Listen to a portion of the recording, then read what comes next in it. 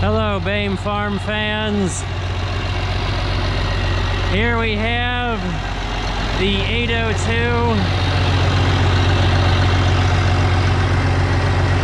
UNI system. We'll get a start sometimes. It is a bit cold-blooded. And we'll take a quick walk around, but really we're here to start deconstructing it to put the husking bed on it. I've already pulled one clip. There's a pin back here. It's easier to see on the other side, and I'll do that on the other side of the walk around. It's got a newer gray color head. The 767 chopper is not so new. It's like we got 3 generations of UNI system going, where the head's the newest. Second newest is the power unit, and I'd say the chopper is the oldest. And I'll remember to put a link here. We saw this. This was the neighbor's chopper that we watched out in that field across the street a couple years ago. It's got 4-wheel drive, incredibly important. 426 Alice. Seems to run okay, and it's straight piped. It'll be just like listening to the old 1466. I got the head set up on pallets, and I already pulled this pin on the other side. It looks like the implement clutch is a little touchy. Now, hopefully with driving forward, we will release the pressure on this block and we can get the pin to fall out. I've already taken the drive chain off. So let's see what we can do. The battery will probably run out on me. So we'll try to creep forward a wee bit. There we go. Come on, stay up here. Now, one fun thing about the hydrostat is that when you try to use reverse, it's got a safety spring such that... I hope I don't need 2 people. Or we can just get a hammer and drive it out of there. Okay, but when you push the hydro lever for reverse, there's a spring that pushes it back to neutral, so you have to be actively wanting to back up. That is a very useful feature, especially when you got a wagon hooked back there. You can't back up forever. And it may, I may need to put a board out front, I did notice, because it does lean back. Maybe we'll see if I can't find a 2x4.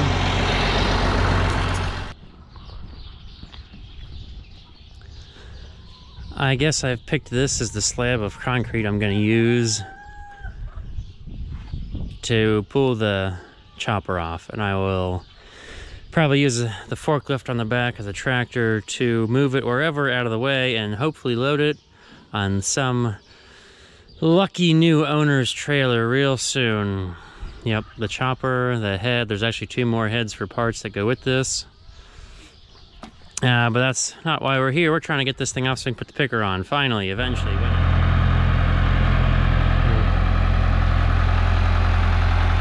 Well, what a sight. The hydro's out. I'm kind of using it to cherry pick the feeder house and lift it up. And maybe we'll just shut the hydro off here a second.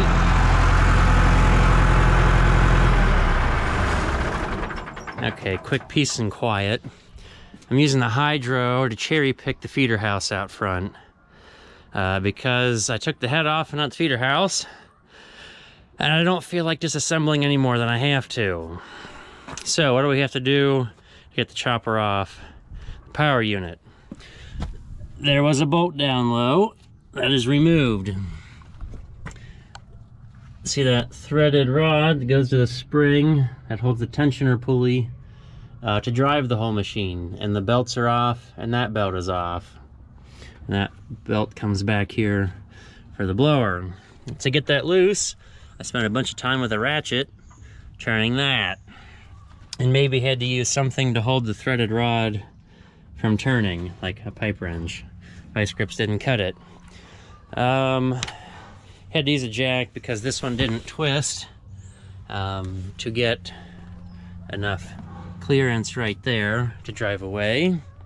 Underneath, luckily, the chopper has its own jack stand. This arm holds it up, And there's two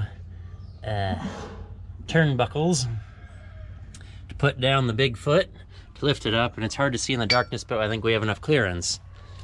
Now that all sounds really quick, but when you don't know what you're doing, because you don't have a book, and what tools you exactly need, it still takes some time, unfortunately. So I think that is everything. The belts, the bolt. There's actually two bolts up front, but it only had one. We can kind of see where one should be.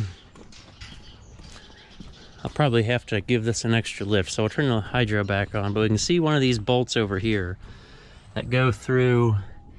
You can kind of see that's where it's supposed to go through, and it goes through the frame and comes out in the abyss way beyond the hydro pump.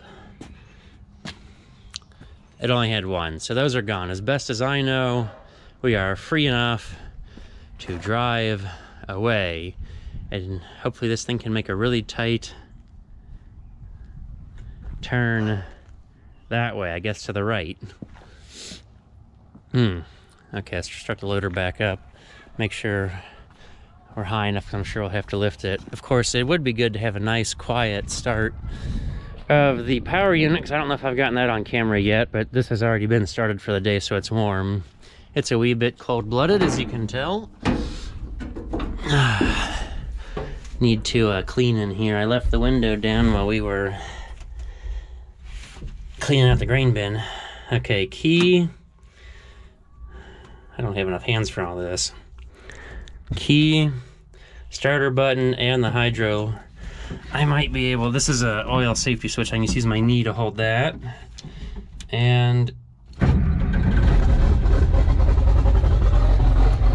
gotta look through two windows. Okay, we have enough oil pressure. That's just an oil pressure switch. Oil pressure gauge is coming up, so we know that works. And either the fuel gauge is stuck on full or there's fuel, not sure which. So theoretically we should be able to creep forward, and I probably need to make sure the wheel is turned, and we can't see it, all the way to the left. It's going to be hard not moving. Yeah. Well, that wheel, if you can see around the blower there, I have a sliding window, who am I kidding? It looks like we got a pretty good turn. That's maxing out up here. So let's try to creep forward. Well, chopper's staying put. Probably gonna have to jockey this a bit, because I think in 3, 2, 1, we can get off and look for entertainment's sake.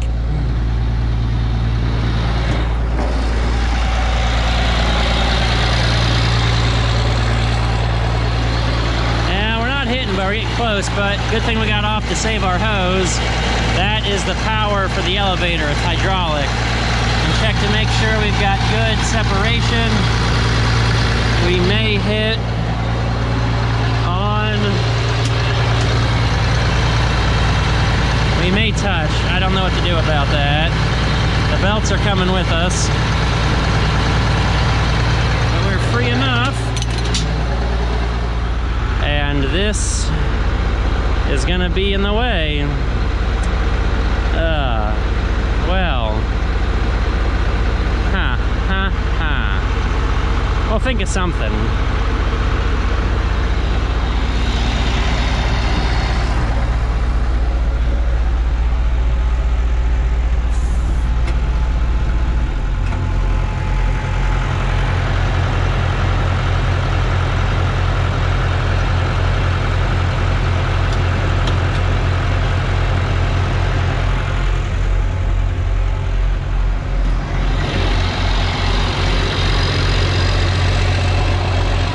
Closer to touching, more separation.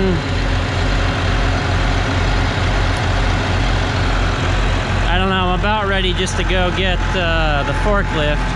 Okay, we gotta have a planning meeting. I gotta figure out what I'm doing with life right now.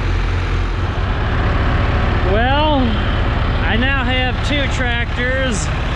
We're at the 10 with the forklift lifting the back, the loader's lifting the front. And I think I finally have enough clearance to try to get this thing out of here. Not that we can see much, because it's dark. But we have a lot of clearance now. That tire can get free, so hopefully we can just go straight, get out of here, and we're done. And we can't see anything in the cab anyways because, you know, it's dark. But let's find out what lights do work. Hey.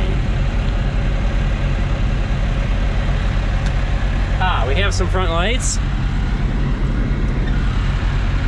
And some lights out the back. You can kind of see that light's coming from up here.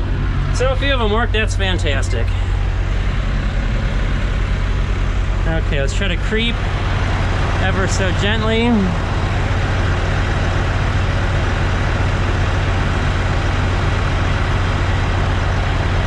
Come on. Shoot, what are we hitting? We're hitting, I think I know where we're hitting. Right there. We're rubbing just a little bit. There's some weight. Okay, let's see how much more lift capacity we have. Come on, bucket loader.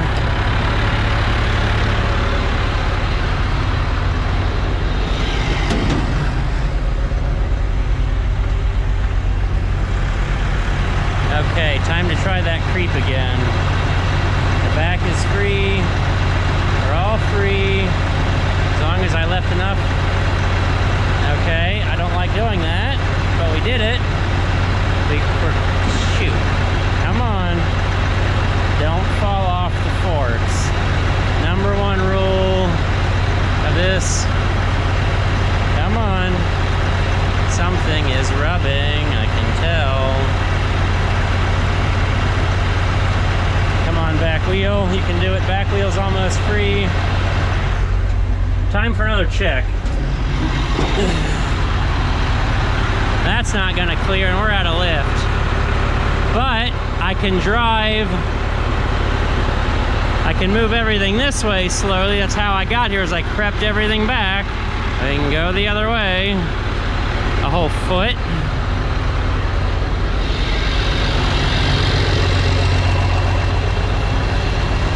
Kinda, except for the jack being there. Wish I could just twist this whole thing a bunch. Well, this is what it came to. I had to reposition the chain a little bit. Just kind of had to set that on the tire nicely. And I think we have enough clearance. Let's get away while we can. Oh, it's still dark in here. That's why we're looking out the handy dandy window into the darkness anyways, and hopefully there's something to see. Okay. It's not shaking or jiggling like we're touching. We gotta get that rear tire to clear the jack. I didn't realize that. Maybe we caught a tread on the tire. We just did again. Oh hell. Yeah, we were catching treads out there just a little bit. It was just a little tickle, because we are free in a way. That rear tire cleared those jacks. Let's get out of here quick. Go, go, go. And I know it's dark, I'm sorry. Tell the sun to stay here. Too busy running grain this morning to have too much fun with this. Okay, let's get ourselves more orientated away from this mess. It's lovely. Reversing this requires active touch.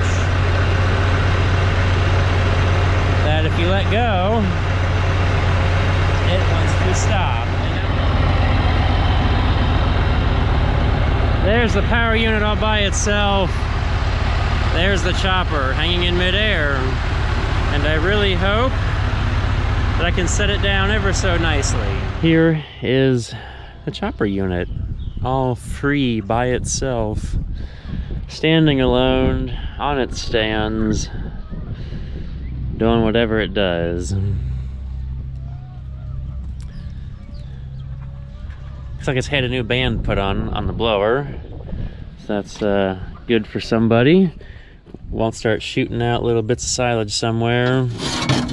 Kind of just set that access panel back in place. It's there. It's orangish. 40 years old. Of silage chopping technology. Guess I should close this panel. I lifted that up to use something as an anchor point in here. That'd be good right there. That's a nice hole to just kind of chain to and lift. Looks like we got a plug in for some electrical bits. To turn the spout back here. Looks like it is set in a very straight back position. This looks like it's either bigger or more clearance when it's not on the mule. Probably because we can see underneath it better with the jack stands. Yep, so if anybody wants it, it needs a new home, and it's going as a package deal with the head and the 2 parts heads. Well, in the daylight, it looks a little naked. Leaving my cart sit everywhere. Got some schmutz to clean off there. Something was like falling out the bottom of the chopper. Hopefully those 2 wires are connected okay there. Maybe it's like a sensor, oil sensor or something for the transmission. At least we can get to this. We can check oil in the transmission. That brake got toasty once. And while we're here, I need to work on the cylinder or the valve lift, because what is that? I did not notice that before. Just a pop-off pressure relief or something? You see that thing shoot through the front window? You got a problem? Interesting. Did not notice that before. See all the stuff you find when there's not a machine sitting here. But yeah, the cylinders, I need to switch them over to one of the auxiliary valves because they slowly leak down, which makes me think that specific valve for the lift cylinders out here may be a little bit worn or something. Somebody did notice that. Somebody had to cut something there. And this is a really wide trough. Like, I guess the combines, or some of the newer combines, are really wide to sit there. Looks a lot like the gas one. We can see that a little better now. How to tighten this spring. I'm probably gonna have to take this off. That's just extra to run and go back to the blower. Had to do a little bit of welding to the frame. It was cracked. It was welded and then welded again before, and well, we welded the crack in, and by we I mean I had somebody trade some old rusty junk I had that they really wanted, and apparently they're pretty good with a welder. Looks like it'll hold. Don't see any blow-through holes, so that is good. It's not factory. And it's not too easily seen now. The bright yellow paint gives it away, but it's Rust-Oleum, so it shouldn't rust. You can see this side of the 426. It's, there's not much over here. See, they were smart. All the stuff you really need to get to, except for maybe the starter, is on this side, like the injection pump, alternator, all the filters, turbo. I don't know if Alice engines were set up this good originally, or maybe a new idea coerced them to move a few things. Well, the only thing that would be movable would maybe be the turbo side to side, but it still has to sit on top of your exhaust manifold. So really, it's probably just happened to fit how they needed it. Well, sometime we're gonna get back to putting that husking bed on, but today we're shelling corn.